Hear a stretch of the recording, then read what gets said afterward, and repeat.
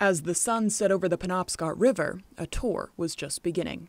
The organization Ghost Hunts USA hosted the event, which provided guests the opportunity to search for evidence of the paranormal within Fort Knox.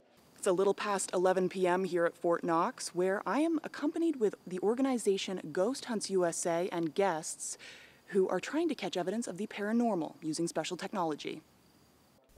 Guests were instructed on the latest technology used by paranormal investigators to find evidence. Equipment like EMF readers, spirit boxes, motion sensor light devices, and more up for grabs. Staff member Drew Babineau explained that some of the sensors guests used can recognize movement through antennas intended to read certain frequencies and electromagnetic fields. He also explained that spirits are able to manipulate these sensors. Babineau detailed previous experiences at the fort that he was most excited about.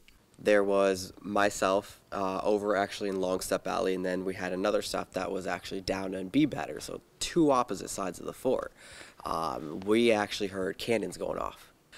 B-Batter, we were doing Phasma Box sessions in there, and they were hearing French. It was speaking French, and we've never heard it speak French before. It always speaks English. Do that again.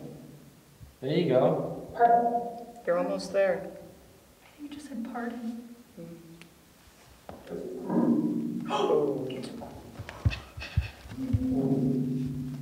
Good job. Can you turn that flashlight back on for us? Thank you. Ghost Hunts USA is hosting more ghost hunts at Fort Knox and other locations this month and next.